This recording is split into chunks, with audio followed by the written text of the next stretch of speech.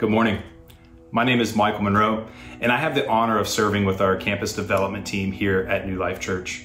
I also lead our creative and production teams at our downtown Little Rock campus. Today we're going to be looking at a very familiar story, and this passage of scripture comes from 1 Samuel chapter 17. It's the story of David and Goliath. Now I have a feeling that they gave me this story because I am 6'7". It's hard to tell with me sitting down, but that is nothing in comparison to the giant that is described in Goliath. Goliath was the champion of the Philistine army. And then the story kicks off with the Philistine army going against King Saul and the Israelites.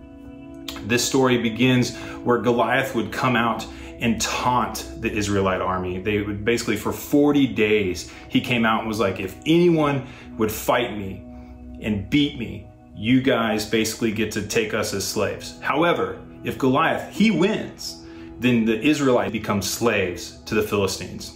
This terrified the Israelites. There wasn't anyone that could withstand or go out and fight him. So enter comes David, who again was anointed by Samuel to be the future king. David was the youngest of 8 brothers. He was small. He was kind of forgotten about. He was a shepherd, right? And so he enters the scene because Jesse, his father, says, hey, take some food down to your brothers who are on the front line of this battle and go down there and make sure they get fed. And so he obeys his father. He leaves the sheep and takes the food to the front line of the battle. When he gets down there, he hears Goliath coming out every day taunting the Israelites, saying that he's basically going to defy the armies of the Lord. And this really stirred David's heart. He was like, well, is anybody going to fight this guy?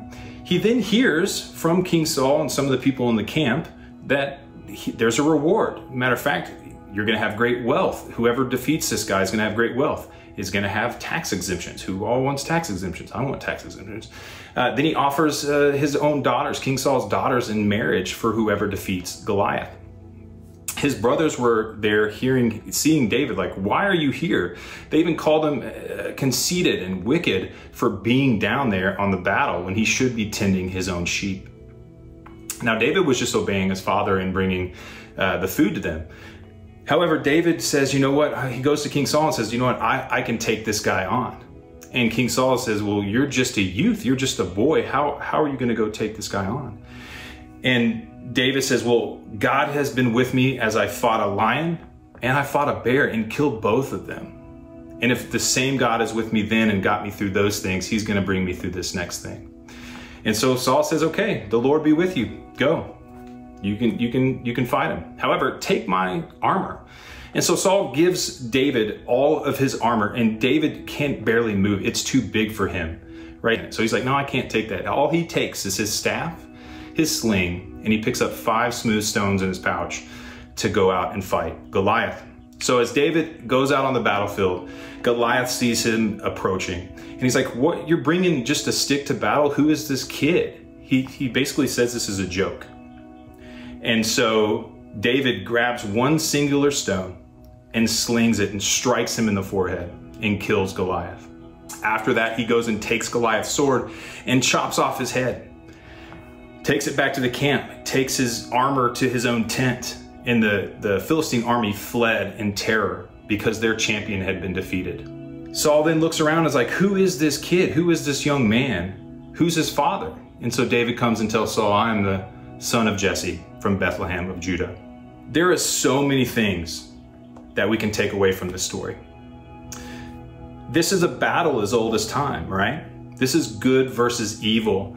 Since really the fall of man in Genesis chapter 3, when the serpent came to wage war on God and his people, this has been kind of throughout scripture the entire time. We see this theme through scripture of good versus evil, and that there will need to be a champion to fight on our behalf. Ephesians 6:12 in the NLT reads, for we are not fighting against flesh and blood enemies, but against evil rulers and authorities of the unseen world, against mighty powers in this dark world, and against evil spirits in the heavenly places. In the story, we not only see that the Israelites are scared of becoming enslaved by the Philistines, but they don't have a champion to fight and are about to lose the ground that God had already given them. I believe that Goliath in this sense represents the serpent or the evil that Ephesians 6 is talking about. Goliath waged war on God's people. He was mighty in power in this earthly realm. He promised to enslave. David was just a shepherd, but he was anointed to be king. He was young and faithful and called by God. He lived under the covering of his father. He didn't take or accept Saul's armor or what the world told him he needed. He just took his faith in the Lord, his sling, and his stone. David then crushes the head of the serpent, in this case, Goliath. It would be easy to say that we are all Davids, and that with faith in the Lord, we can get through anything and we can be victorious in all things, whatever that lies in front of us. Which this is true. With the Holy Spirit, we can get through just about anything. And I'm not saying that we win every battle, but with God, all things are truly possible.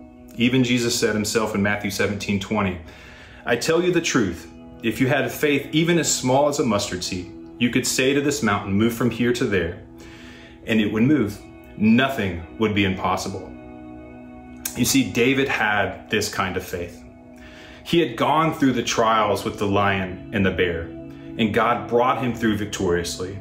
This is the type of faith that, yes, the Lord is asking us to have. And it is very important to remember all that God has already brought you through. But the truth is, as I read this story, I see that we're all just the scared Israelites. We're not David. If the champion doesn't win, we will be slaves to that evil forever. The Israelites were waiting on a savior, and a young man, David, showed up on the scene. David is our example of the coming champion, our champion, the Lord Jesus, who has come down to earth, crushed the head of the serpent, defeated death, and won the victory for us so we can be with God in heaven for eternity. Colossians 1:13 and 14 reads like this, For he has rescued us from the kingdom of darkness and transferred us into the kingdom of his dear Son, who purchased our freedom and forgave our sins. Just like the Israelites were scared, looking for a champion to avoid slavery, Jesus came to rescue us from our slavery to sin. So when I read this story about David, I see the telling of a coming king, Jesus, who will save us from sin, who will deliver us from the evil for all eternity. He was our champion, our Messiah, our Lord, and our eternal King. I pray that this message blesses you and you have a wonderful day.